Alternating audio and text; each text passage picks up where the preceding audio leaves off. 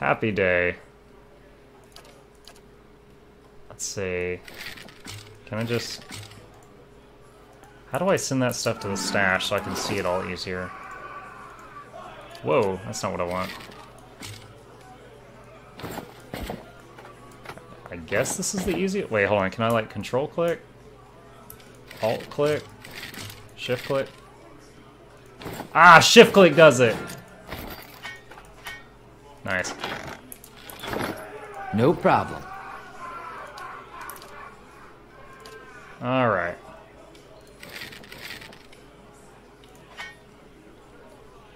Let's see.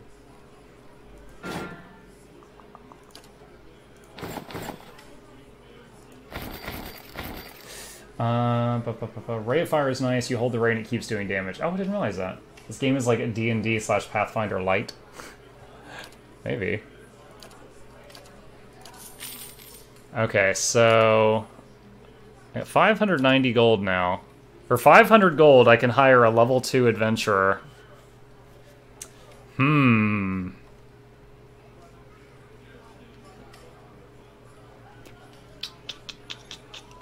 I'll come back to that in a minute.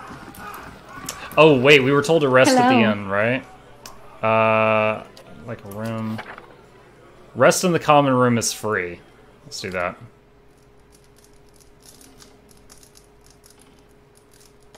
There's more party members you can get here. Yeah, I remember one guy in town. The blonde warrior guy. I vaguely remember him.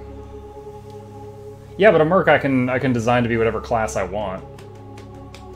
So it's tempting. It is tempting. Inns allow characters to rest without using camping supplies. Cheap rooms are usually available, but if you have copper to spend, you may consider the more expensive options. The bonuses they provide last a long time and affect the entire party. Alright. Your sleep is restless and fevered, assaulted by hisses and whispers, blanketed with suffocating anxiety. You open your eyes to awaken and find yourself in front of the Gilded Vale's gallows tree, the creaking of its ropes growing louder in your mind until the sound is deafening. Hanging from the tree is an old dwarf woman whose face is shriveled inward like moldering fruit. Her head hangs limply to one side. As you look at her, she looms larger and larger in your mind until she is mere inches from your face. Gross. Suddenly, her head snaps up and her eyes open, and they are empty, and behind them is a vast nothingness that makes your stomach drop. Her mouth slowly parts, and with a gust of rancid air, she speaks a word. Watcher. You jolt awake, the foul smell of the dwarf woman's breath still permeating your nostrils. Sweat runs down your face in thick droplets, and your skin is soaked from head to toe. You remember the woman. You remember seeing her decaying face when you spoke with the magistrate. He called her an animancer. Though it fills you with a new queasy apprehension, you feel a strange compulsion to see this woman once more, if only to confirm she's truly dead.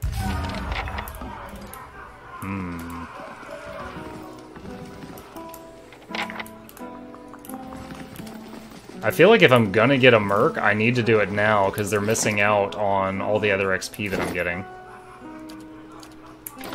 Yeah? Greetings. Here, hold on. Save game. Good day, stranger. So, the other builds I liked the look of that I was looking at was a DPS chanter and a, what was the other one? A cipher.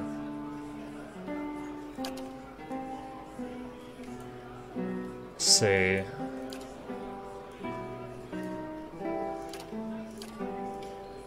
What is this one? When reduced below 50% endurance, fire godlike glowing metal of forge gain DVR and doing a small amount of fire damage to any creature which them in melee. Is that the reason? The builds I was looking at gave a recommendation for DPS chanter to be a fire godlike. What a meh. I remember really liking moon godlikes when I played this game. When they get to 75, 50, and 25% health, they emit healing waves. Those mice are dex when below half. When death godlike attack them under 25, their damage is increased. Keep in mind that when you go bigger party, the game planned for you, you level up slower. Oh, is the experience split, Fallen Wizard? Is the experience divided? it's not just duplicated to the other people. Because, you know, games do... different games do it different ways.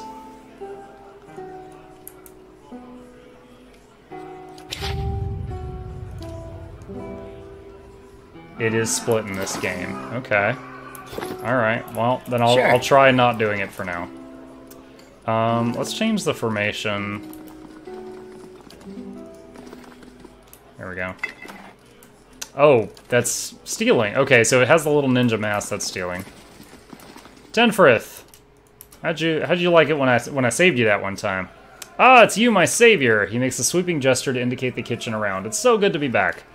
Do not think I will let this go unrewarded. I have decided that you have earned the right to learn one of my most closely guarded secrets, my dearest recipe. After this, you will eat nothing else. Savory pie. A savory pie to keep you hale and hearty. May it serve you well in your travels. Okay.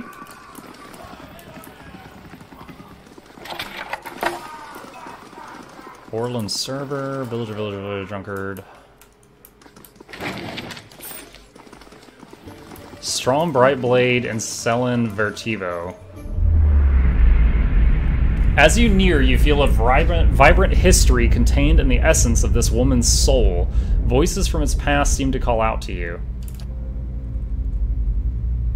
Okay, I vaguely remember this. Now that I'm, like, seeing dead people, I occasionally will pass people that have interesting pasts, and you can click them and read the story. It's not really part of the main quest. It's kind of for fun, was what I felt like. I'll read a couple of these, but I won't do every one of them. You see a woman emptying her satchel onto her bed, taking stock of her inventory. Potions, bandages, tinctures, and herbs are scattered throughout her room haphazardly. She bites her lip, head tilted to the side, considering. She begins to repack one item after the other, careful deliberation undercut by shaking hands. Each item has a clearly marked place, but no matter how she repacks it, she isn't satisfied. The shaking worsens as she empties it out once more, one hand held to her mouth. Tears eke from her eyes as she gives up all semblance of order and shoves everything she can in the satchel, grabbing it and running out of the bare house. Straightening her back, she walks to the docks, chin high, eyes hard and red. A gangly young elf offers his condolences, but she can't see him for the ocean ahead of her. She wanders the docks, offering her services as a doctor to anyone who will listen, anyone heading out on high tide. Less than an hour later, she watches her childhood disappear in the distance, a tiny speck on an island, and tries not to jump. So someone she cared about died and she left town? You can do mercs and kick those pre-mades. Adding merc then would naturally gain pre-made, etc. Or just go solo, though from what I remember, any difficulty over normal is quite hard to solo. Yeah, I'm not looking to solo. The pre-mades have their stories, which some people like.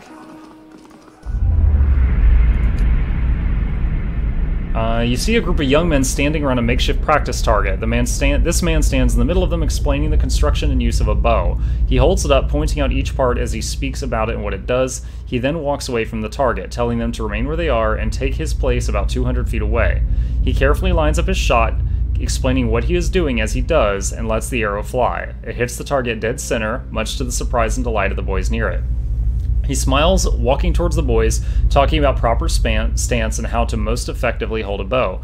A noise comes from the tree line near the practice venue and he stops, scanning the woods, blue eyes squinting against the sun. A shadow moves, making its way through the forest behind them. He draws an arrow and lines up the shot, carefully tracking the motion of the hidden creature. Loosing the arrow, he wastes no time and quickly grabs another. The boys spin, watching the arrows fly in the forest, immediately lost among the trees. There's a sudden explosive movement in the undergrowth as a deer erupts from the tree line, running across the edge of the clearing. The boys laugh, turning to joke with the man about his lousy shot. They stop talking, seeing him holding the bow and leading the deer with a knocked arrow. They drop to the ground as he looses the last arrow, which flies true and strikes the deer right behind its shoulder, piercing heart and lungs and dropping it dead almost instantly.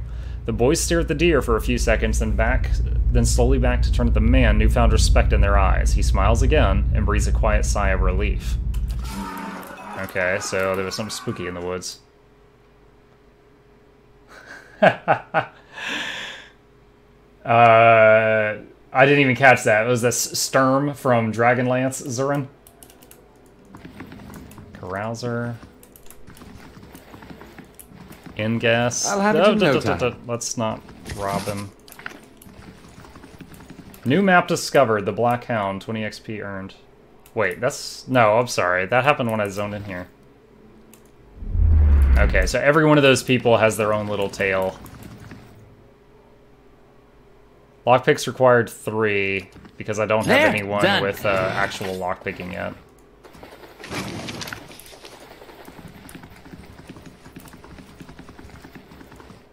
Black Hound. Hound stares intently at the covered window, head cocked as if waiting to hear a particular sound. It looks up when you approach and whines a low note, tail wagging slightly. Pet the dog. The dog's tail thumps happily against the floorboards. Okay. They're just Kickstarter rewards, so you don't need to do the soul stuff. Gotcha. I remember thinking it seemed like just writers having fun, but I didn't know that they were Kickstarter.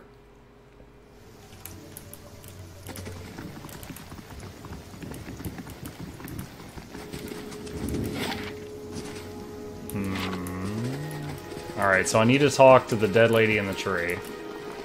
As weird as that sounds. You did hear a dog thing. Ah, here we go. The squat, distended body of an elderly dwarf woman dangles from a thin, crooked bough that sags at the tug of her noose. The bloated purple flesh of her neck, worn away in patches like moth-eaten linen, bulges over the rope that suspends her, and her lifeless head lolls forward rigidly from one side to the other when the breeze shifts. You perceive a faint glow around her that casts no light in its surroundings, but there's a tepid warmth to it, and you feel somehow that you could reach out and touch it, not with your hands, but with some aspect of yourself that has no worldly dimension. Reach out. You take a deep breath, clearing your mind and focusing on your objective. As you exhale, you feel yourself spreading out towards the hanging woman, perceiving all that lies between you and her with new, unfamiliar awareness.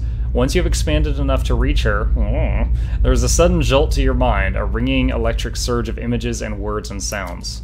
Involuntarily, you shut your eyes and feel yourself being pulled down to some deeper consciousness in a space occupied only by you and the hanging woman, and when you open them again, she is staring at you with eyes clouded in a milky fog, her body still swaying in a wind you no longer feel from a tree that stands planted in a misty void. The woman gives a slow nod of her head, the rope creaking as she does so, and she smiles at you.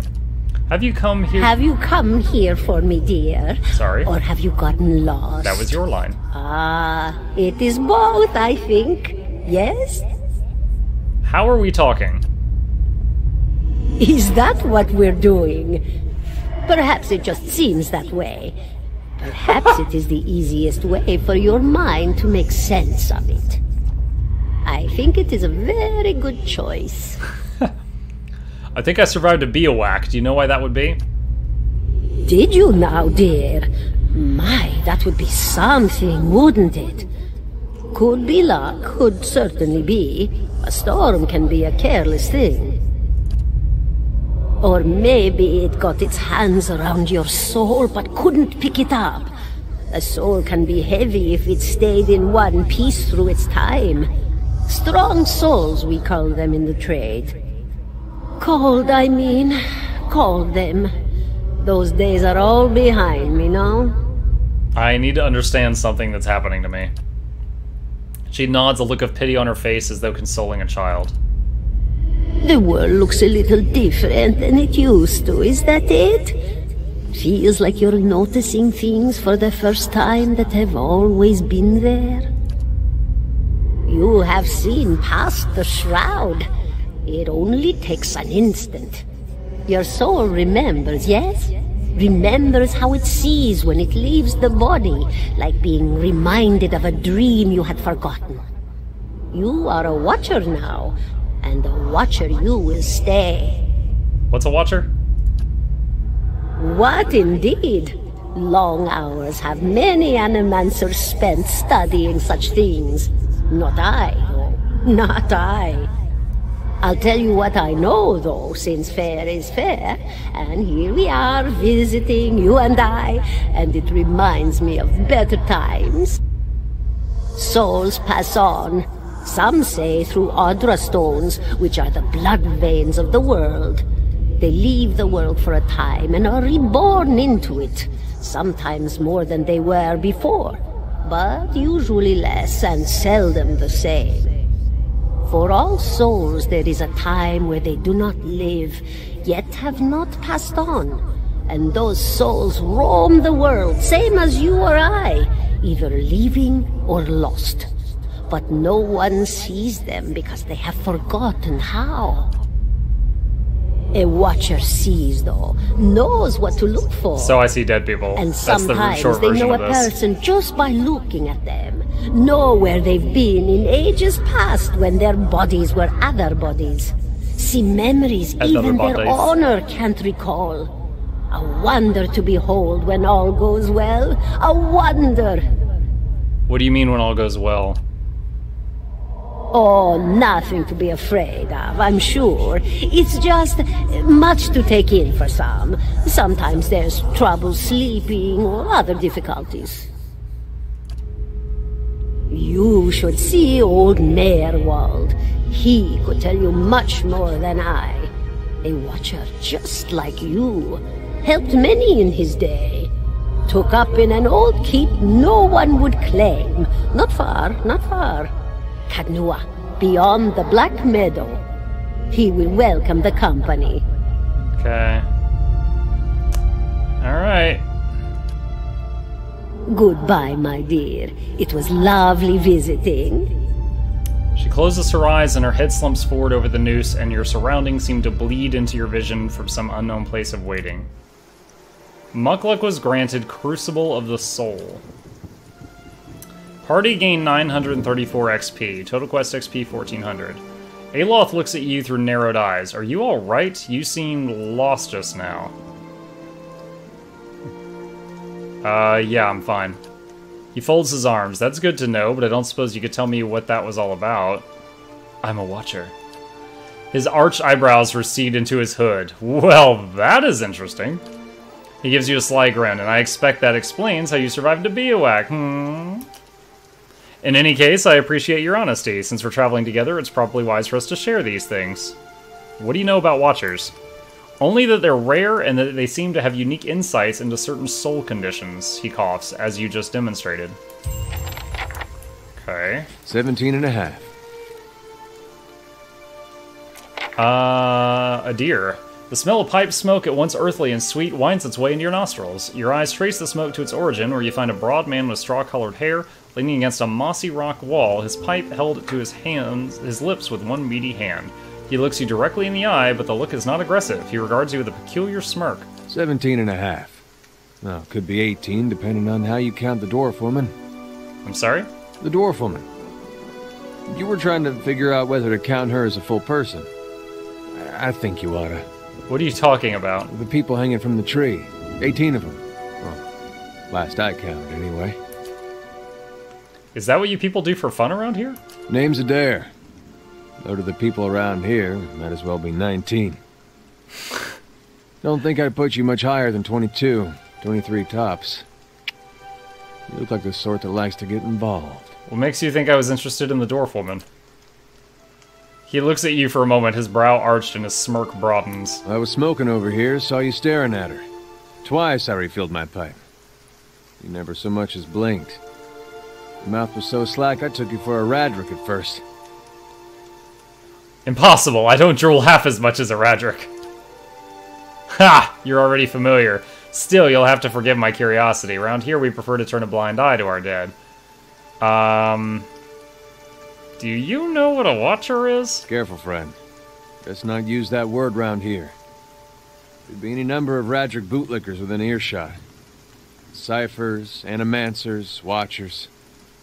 Same thing in the eyes of folks around here, Radric especially. They come through these parts all the time with their cures, preying on the desperate. None of them are who they claim to be. Of course, seeing you with that funny look, I'd be halfway inclined to believe you were having some kind of communion with that dwarf. Either case, maybe I'm not 19 after all. None taken. No offense. Good, they don't mean it personal when they hang folks here. I have to remind The myself. town's had it in for me for a long time now. Only fellow who ever stuck up for me, well, he's number 18 up there. My headman on the farm. Used to be my captain during the war. What does your town have against you? Picked the wrong god. That's what it comes down to. Used to be a lot of Vathus worshippers in Gilded Vale. That mess of rocks over there, that was a temple to him, to give you some idea. Then one day, somebody named Widewind shows up on Deerwood's doorstep. Says he's the living flesh of Aethys. Gross. Got an army with him. Suddenly, Aethys isn't so popular in these parts. My brother Woden and me, neither of us believed it. No way was that Aethys. He enlisted, and then I did too. But, he didn't make it back. After the war, people took to punishing Aethys worshippers, accusing them of treason. Got real ugly, especially after the legacy started. Folks needed someone to blame. I was safe. So the legacy is the thing where the kids are being born without souls. That he was on the wrong side. And I wasn't so safe anymore. Until my headman stepped in and said they'd have to hang him to get to me. Seems that's no longer a concern. Of course, the townies don't do the hanging these days, but when Raedric's men come, they got no problem doing the pointing. Aloth glances at you. You can see why I was eager to leave. Alright, well, farewell. I missed something. There's a way to have him join the party, I know there is. If you're next to be hanged, what are you still doing here? He gives a half smile, drinking mostly. Point of fact, I'm on my way out, just haven't figured out where I'm going yet. Not a whole lot of places out there that don't think Wadewin's legacy started with Wadewin. We could travel together. Where are you headed? Some place called Caed Nua. There's an old watcher there who might be able to help me. Seem to remember hearing something about that years ago. He tamed that place. People would seek him out for all kinds of things. Troubles of the soul, questions for the departed. Of course, that was back when you didn't have to say watcher with a hush on your breath. A man such as that, there'd be things I'd want to ask him. Don't know why I never thought of it before. Not sure how I feel about setting out with a stranger. And a strange one at that. A strange stranger. But, truth be told, you might be the only one in town who wouldn't feel some relief seeing me swing from that tree. There's a fine reason if I ever heard one. Alright then. Guess I'll do some sightseeing. Long as you're not the one picking the sights. Alright. Hey. Alright, Adir. What's your deal? Level 3 fighter. Decent stats. Nothing really amazing. Can I see where his feats are? Constant recovery, defender, +2 enemies engaged, -5 deflection. Fighting spirit. Knockdown, second win, okay. So, let's do defensive. And aggressive. How may I help? What's your AI? Just have you set for be damage, defensive. Okay. So I think he'll do 2 arcane assaults per encounter and then just start wanding unless I actually manually tell him to use his per rest abilities. Hey. Sure. Okay. I think that's all of the extra people I can have join my party from this town that I can remember from my brief stint in this game way back when. I know there's like a person for every single class eventually, but I think this is all of the ones I meet in this section of town. It's a load screen, guys. Take 5. Okay, it's done. Oh, wait, don't steal her stuff. She's right freaking there. Aufra. A direwooden woman is standing in front of the fireplace, humming a quiet tune to herself or perhaps to her unborn child, for she is clearly quite pregnant. She turns her head slightly as you enter. Welcome. Well, I was starting to think... Oh, I'm sorry, I was expecting someone else. She gives you a cautious smile. Can I help you? Who are you expecting? My sister Kaliska. Oh, no. Is traveling with one of the caravans. She sent a letter before she came, said she was going to pay her way by working as a guard for the caravan master. She always was a tough one. I don't suppose you've seen her on the road or the caravan, perhaps it's Master Odema's. The caravan was attacked. We escaped, but Kaliska was caught in a bivouac. She covers her mouth with a hand, eyes wide with horror. For a few moments, she could manage nothing but a strangled, voiceless gasping, her eyes brimming with tears. I knew. I told her it was a dangerous path to take. Caliska was always so certain she could take on any danger. Oh, my poor sister. I'm sorry, stranger. I just can't believe she's gone. If only I hadn't called her here. If I hadn't written to her, she might still be alive somewhere. Her face crumples. A solitary tear slides down her cheek. Quit your sniveling. Oh my gosh. Why did you send for her? I'm worried about the baby, about the legacy. I told Caliska as much as I could, but all I know is that for a long time now, every child born in Gilded Vale has been soulless, empty. Okay, leave the city then. It happened to so many mothers, and Lord Raedric, he's exiled all of them, calling it a sign of the gods' disfavor. With my hat hoard gone, I don't know how I'd manage if I lost my home too. I hoped Caliska could help me. They say Ranga, the old midwife, knows a way to prevent a child becoming hollowborn, but she moved south to Anslog's Compass 2 seasons ago. The journey's too far for me. I can't make it as I am, but I don't have anyone else now. With Caliska gone. Please, can you help me? I'll think about it if I go that way. She nods, though her expression falls. That's all I can ask, thank you. She takes a shaky breath. I'm sorry, I just need a moment. She turns away. Alright, quest. Alright, I'm going to tab out for a quick second here and check on things. We don't have any loading screen breaks to do this in. I'm going to do our quest mode thing real fast to see about getting some free sub points for giving someone a free subscription. Usually we do this during the loading screens, but yeah, it's already done. Is this website going to be running slower than Pathfinder right now? I wonder if they're doing maintenance or something. Okay, well, it's... Oh, wait, there it goes. Okay. We'll just leave that reloading for now, and I'll come back to that in a little bit. Okay, we've done this area here. Let's run down here. That looks like a plant we can grab, and we're going to click on this and take the earlier advice we were given to try to zone out at every exit to open up the map. So now we can see Mogren's Fork. Same thing.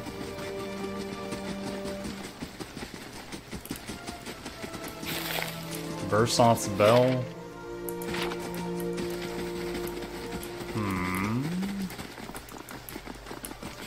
Some steps going underground. Some kid. Beneath the vines are crude carvings of a sun rising over 3 stars. Kickstarter.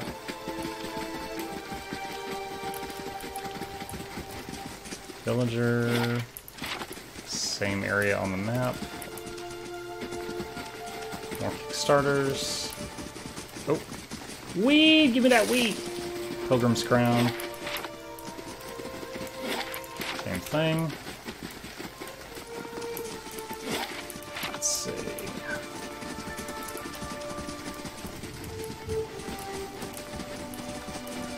Lots of cows. Esternwood just got unveiled.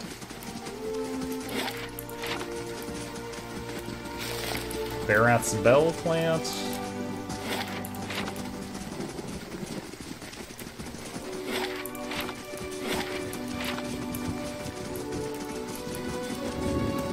You know, the town, when we're not talking, we can certainly open up a town pretty quickly, can't we? Oh, I didn't expect them to path that way. More Kickstarters. Oh, there's a plant. Springberry. Let's dive in this house like Link and see what we can find.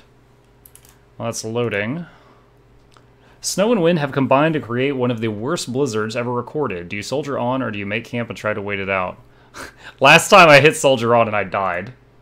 So let's hit make camp and see if it gives us some sub points. Nice! Finally, the storm relents, but you end up with frostbite and need your foot amputated to get used to being called Stumpy. Yeah, it's things like Happy Tree Friends. You always, something terrible happens. But sub points means we're a little bit closer to the next free Twitch subscription to give away. So, click rest and don't click push forward in the blizzard if you guys do that today. Quickly and quietly. These are Kickstarter people. Okay. Most creatures will detect a character just after they appear at the edge of the fog of war. If you want to sneak up on enemies, use scouting mode. Got it. More springberries. Gilded Veil Home, 30 XP discovered. Interesting. So we got XP just for, like, walking into that guy's house.